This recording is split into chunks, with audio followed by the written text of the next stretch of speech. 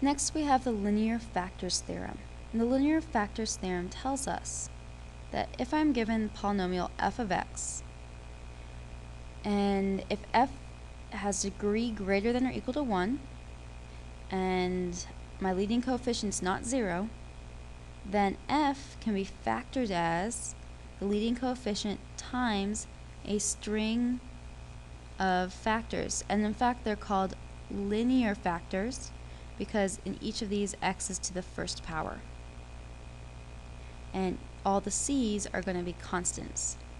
They could be non-real complex constants, and they might be the same. So for example, we could have f of x equals 2 times x minus 3 times x minus 3. So our factors are the same.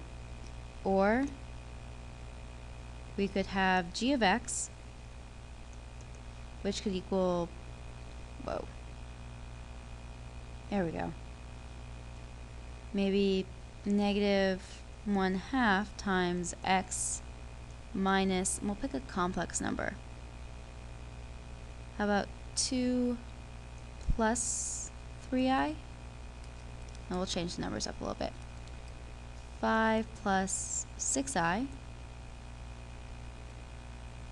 times x minus 5 minus 6i.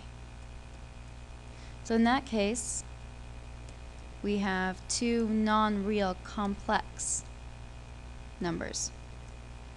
But regardless, what the linear factors theorem tells us is that every function can be written as a constant times a string of linear factors. In other words, an nth degree polynomial can be factored as a product of n linear factors. So if I have a 4th degree polynomial, I could have 4 linear factors. Remember, factors give us roots. So let's look at an example. We want to know what is the maximum number of roots, I should say number, not numbers, that each of the following functions could have. Does this mean that each function will have that many roots? For f of x, we have f of x equals x squared plus 25. Degree f is 2, so I can have up to 2 roots. For g of x, I have x to the 32nd minus x to the 16th plus 3x to the 10th. The degree of g is 32, so I can have up to 32 roots, or 32 factors. And lastly, h of x, negative 4x to the 5th minus 12x cubed plus 57. The degree of h is 5, so we can have up to 5 roots. Now again, this does not necessarily mean that we will have that many roots. For example, if I had f of x equals x squared plus 6x plus 9.